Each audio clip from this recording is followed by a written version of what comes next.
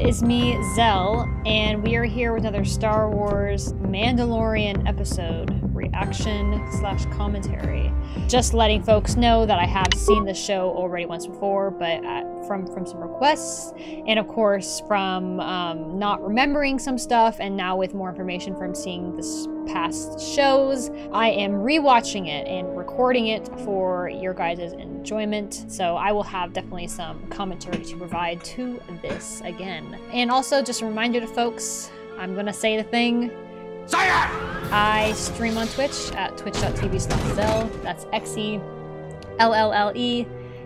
So give a follow there. Check it out if you want to see some live stream gaming and chatting and other various activities. But in the meantime, we're gonna be watching Mandalorian. Today we're gonna be watching episode 3, titled The Sin. Oh my goodness. So that should be interesting. I can't recall what it is pertaining this episode, but yeah, otherwise, thanks so much for checking this out, guys, and let's get to it.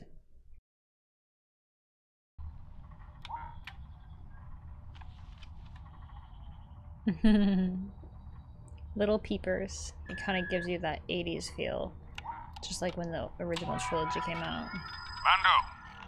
How that baby manages to unscrew that. I wonder how they managed to make the child work. Is it like a little droid? Like, is it mechanical or is it puppet? I would cover that child. That's way too much of a curiosity for people. Oh! That race was the race of the guy from Jedi Fallen Order.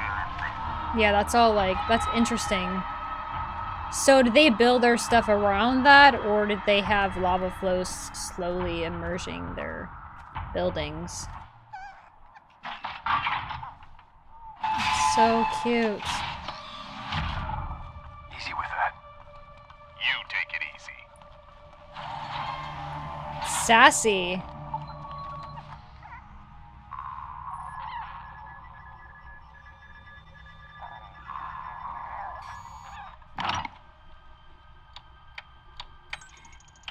And that's a lot. That's worth a lot of money, huh? Holy crap. And that stuff means more, yeah, more money to them Such than... a large bounty. What are your plans for it?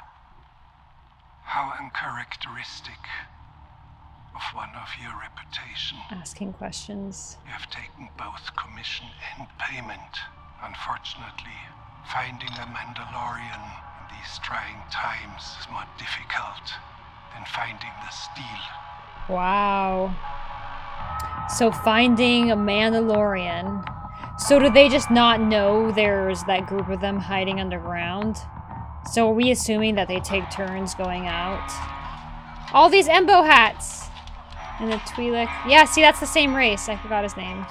So they're saying underlaying it's Beskar, but sometimes they paint over it to make different plan markings and colors.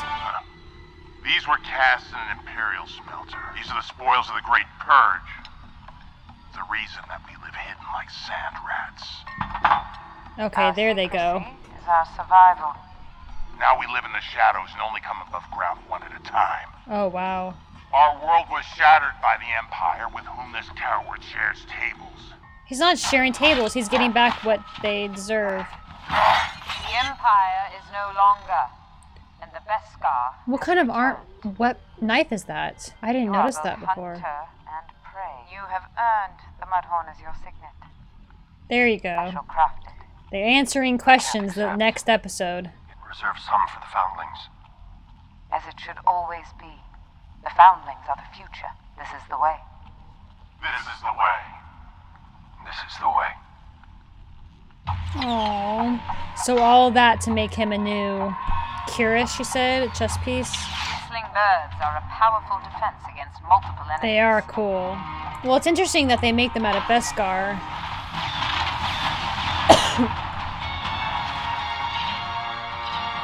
Whoa. So they were attacking his city. I can't tell if this is considered the Purge. I don't know. We don't know really where he came from, huh? just like wiping out people? I saw a Zabrak. Maybe I already saw that. So he just needs a leg piece then. Yeah, looking good, man. How many of them had tracking fobs? All of them. All of them! But not one of them closed the deal. Only you, Mando.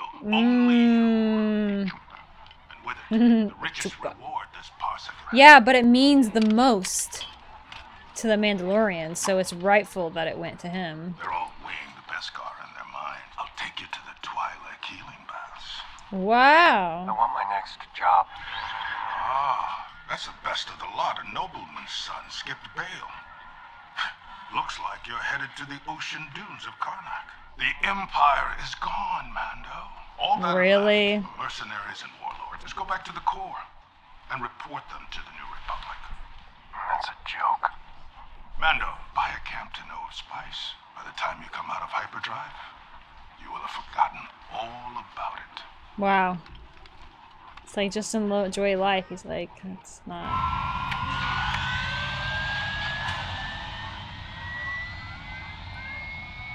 Oh.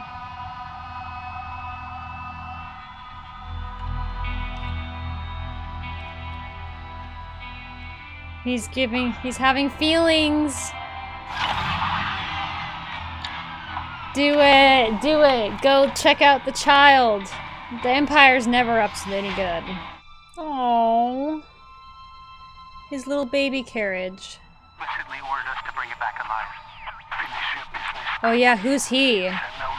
This is like a horror film. Whenever they should really make a horror flick with stormtroopers and Ewoks.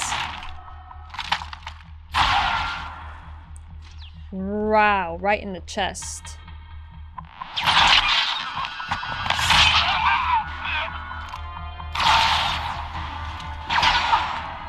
Bling! No! Please! No!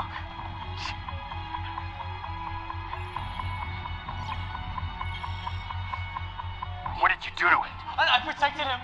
I protected him. If it wasn't for me, he would already be dead. Please. Dang, he fast. I do believe that guy too. He's like a scientist, but he's like, Daddy's angry. Yikes. Nope. Not going out that way. He just used all the tricks in his arsenal. Shooting, zapping, stabbing, flamethrowing, grabbing with his little rope lasso. It looks extra small there.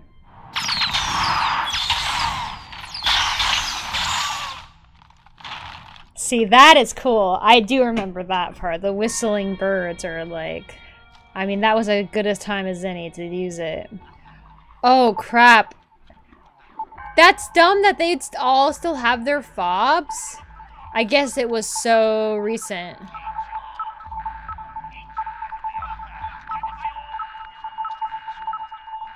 Uh-oh. I wish there could be like a little... They should have like a little bubble thing that would be like anti-fob or something. Do they really think there's still gonna be reward out for that? Welcome back, Mando. The kid's coming with me. If you truly care about the kid, then you put it on the speeder. Sucks to be that first guy. Yeah, he was using that moment to plan what he wanted to do. Okay. No, I don't think I will. Okay. And that's an astromech, huh? All these people are fighting and they have like no armor. Their heads just bare out and exposed. And he has like full-fledged armor on.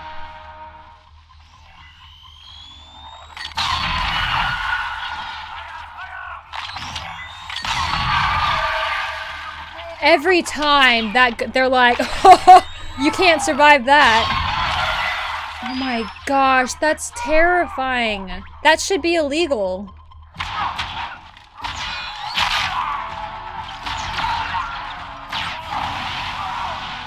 Every time all the tricks he uses, dang. Uh-oh. Out of juice. No jetpack? I guess not all Mandalorians do.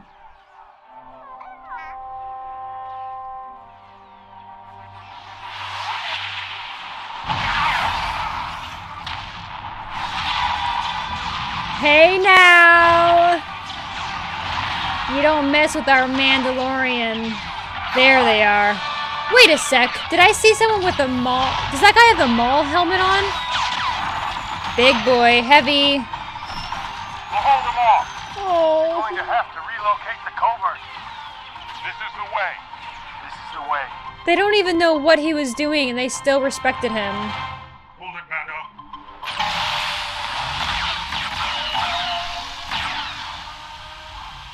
You really think you can stop Mando? All while holding a child. That's so cool, man. I think that Mando knew where he was shooting there. As he saw him pull it out.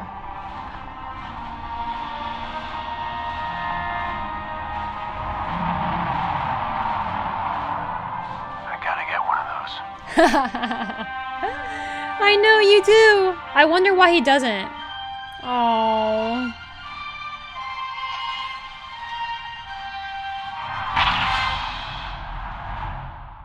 Cool. So that one was directed by Deborah Cho, which I believe they said she's gonna be doing one of the new shows, one of the new movies coming out. I honestly really liked this episode. Obviously there's a lot of fighting we got to see, a lot of cool tricks that the Mandalorians are capable of. Not only did we get to see him finally turn in the child, but he fought to take the child back. He got his Beskar armor. We saw a little dispute between Mandos and a little bit about their background. And we got to see the Mandalorians come out from under the ground and fight and protect him. Oh, it's beautiful. They didn't know what he was up to, but they just knew he was part of their clan and they were going to respect and take care of the other people part of their group. So I really liked and respected that. A couple things that came to mind was, it looked like there was a Mandalorian. Maybe they could easily add that in, but it looked like there was a guy with red armor with horns on it in the fight scenes. It was also so interesting with somebody, which we had brought up previous episode. The guy obviously has a clone badge on his shoulder, and they were clearly doing some scans, and they said, Extract the necessary material and be done with it. which makes you think they are trying to clone him, just like the clones. All you need is a DNA sample, and then they can clone him. So it's very interesting. And then, but they reference a certain person. Explicitly ordered us to bring it back alive. But we don't know who that person is. I don't recall if we ever did get to know who that particular person who requested this to be. Maybe they're trying to hint a correlation to the sequels and perhaps they're referring to the Emperor? Maybe? That seems most plausible, but maybe there is somebody else involved. I am not sure. So, very interesting episode indeed. Just little snippets of background there, some bounty hunter, the guild drama, but then some Mando drama, but ultimately them coming together because this is the way. So I really enjoyed this episode, a lot of cool elements for sure, and still some questions up in the air. I'm excited to see what the next episodes hold. But obviously super excited for season 2 too, what else we can have.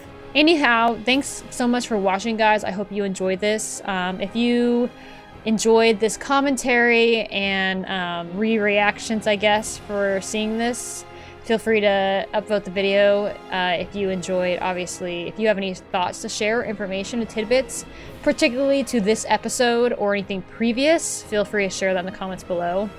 And otherwise, I appreciate you guys being here and supporting and watching, and I will certainly see you on the next one. Thanks.